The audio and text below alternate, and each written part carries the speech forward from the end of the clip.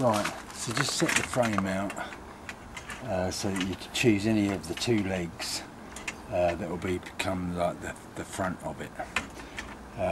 You've got two of these fixings which I've put little stickers on each of the fronts that we've sent to you, which will say front right and front leg left. Right, now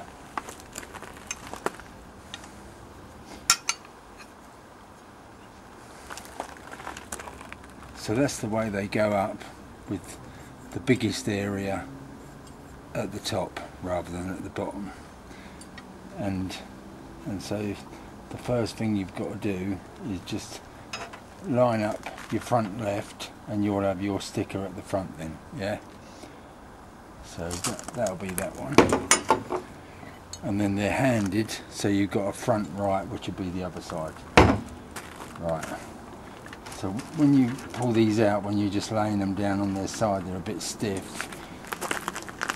So you might just need to give them a light tap out, just to get them started. Pull that out until it stops where the little catches come through the hole. And just keep pushing the button in until it drops down. Then it drops in behind this black thing. So you have to lift it up so that it moves it down, and this moves off a bit. Press that last one in, and then it releases it.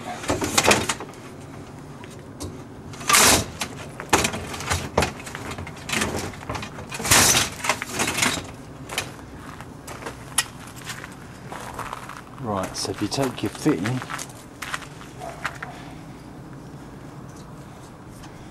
that button obviously goes to the part of your leg which has got the holes. That's how it's going to go back. So this is the locator that pops out of each hole. So that's the way round for that.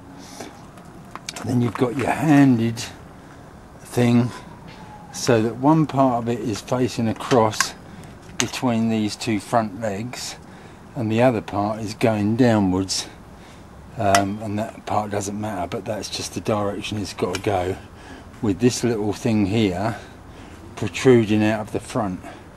But if you just look at your stickers that say, in this case, front left, line that up like that, and that's it. And what you have to do is take that, so it's going to meet up with the holes in this top part. That meets up with the holes in the top part anyway. Push that in there, depress that button, and again, and just let that drop on. Right, now get that back in position, line it up so that the little button is on the same side as the holes in the top part of the leg. Slide it in, depress the button so that it aligns and pops out into that first hole, so the poppers drops out there, right? Then slide this black little piece up and just let that overlap the top part of the frame like that. Now,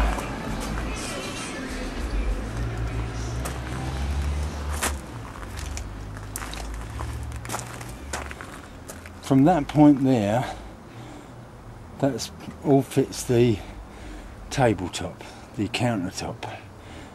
Then where the counter is going to fit in there, you've got then a support stay that comes down and joins this, and from this base here, the base plate, it measures either 555 millimeters or about 21 3/4 inches. So that's 555 millimeters or 21 3/4 inches. And the hole is facing in. You're drilling a hole so that it runs in the direction of the other leg, which forms the front.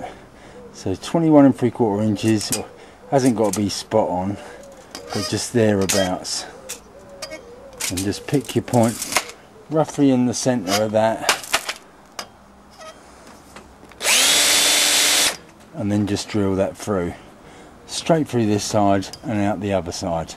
And all that is so, as I say, the tabletop is coming in here, which you'll see on your training video.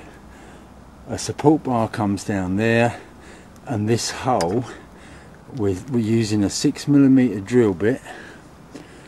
That hole there will let your nut and bolt pass through this part of the leg, and that's all there is to it.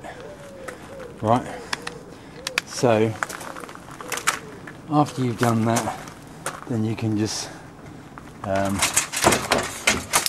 lift that back up to reveal the button again, push it through, and then just keep depressing that so that it clears all of the holes. Push it all back together again, that's it.